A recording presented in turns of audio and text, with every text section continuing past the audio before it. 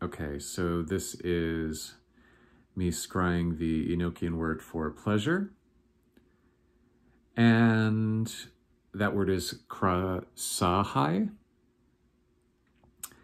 And right now I'm just feeling, you know, even thinking about this, I was feeling like a bit of a better physical feeling, tactile feeling, just all throughout my body. And it's like I'm seeing very little, actually. The message I'm being given is to think less, be more. So, all right. I'm just seeing this beautiful wave on the surface of a lake. And I think we can all relate to that nice feeling of what water at the right temperature can give us.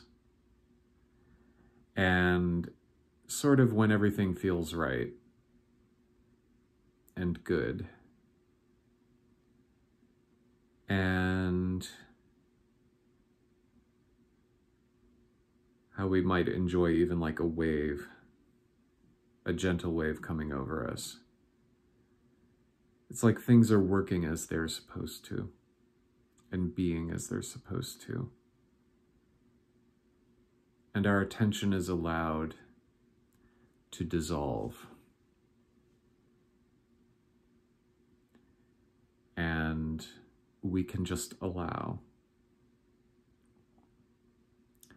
Now, sometimes we think of the things that lead to that. We might think of food or sex or something like that.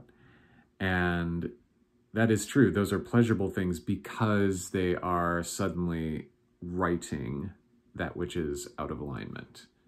They're correcting it. They're sort of counteracting whatever chaos and turmoil it is. However, we are malaligned from homeostasis, to get extraordinarily technical. But really, they're undoing what should not be there, and they're righting that which is not currently correct.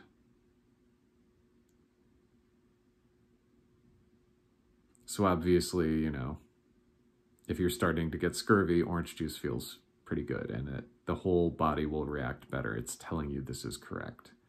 This is what you needed. This is what you were lacking.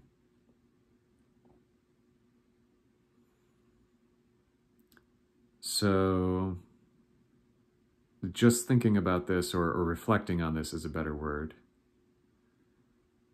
from a more personal point of view, or how somebody else might be looking at this from a personal point of view. And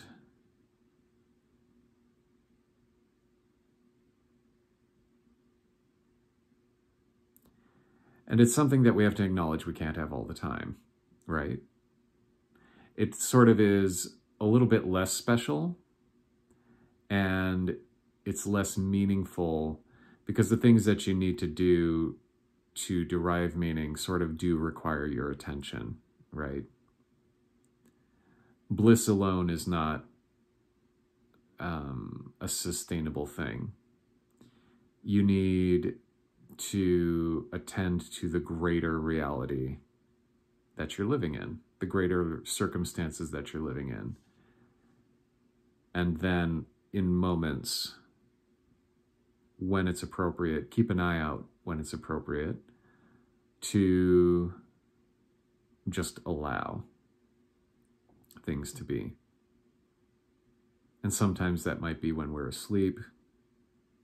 Sometimes it could be in any of those activities. But it's not, the sense I'm getting is that true pleasure is not really, oh, we should do this. And then in the doing it, okay, now everything feels better and feels good and feels right. Not necessarily, really. It's more like, okay, now this is a good time. You know, I've done this, and this was necessary, but now I'm just going to kind of go back into, you know, a little bit of a reflection and appreciation. So it's almost as if you take an art appreciation class. Well, why do I need an art appreciation class? I can just appreciate art. Okay, go ahead and do that, but then you get bored of that because you haven't really done the things that you need to appreciate it. But once you, for example, you might understand the math that a classical painter was actually embedding within that. And you can actually see, for example, a golden spiral, using the golden ratio. You say, oh, okay. It's hitting this certain part of my mind that I didn't even know was going on. And you appreciate that. You suddenly realize that there was a little bit of math or a little bit of proportion, geometry maybe, if you don't like math. Or we can all appreciate the look of a golden spiral right away, and realizing that it took work and effort to do that, but it was work and effort that led to you being able to look at that and suddenly deriving your own pleasure from it. So it's a lot of undoing, and it's a lot of allowing. There's doing and then there's undoing. Which are you doing? What are you engaged with right now? Are you engaged with doing, or are you engaged with undoing? And you need to accept both, right? There's sort of a little bit of a trite phrase, but we're human beings and not human doings. So that's definitely what I'm seeing right now or reflecting on. Not much in the way of visions.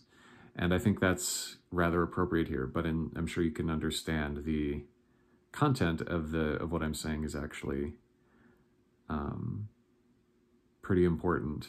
And so that's the heavens behind pleasure and thus ends the vision.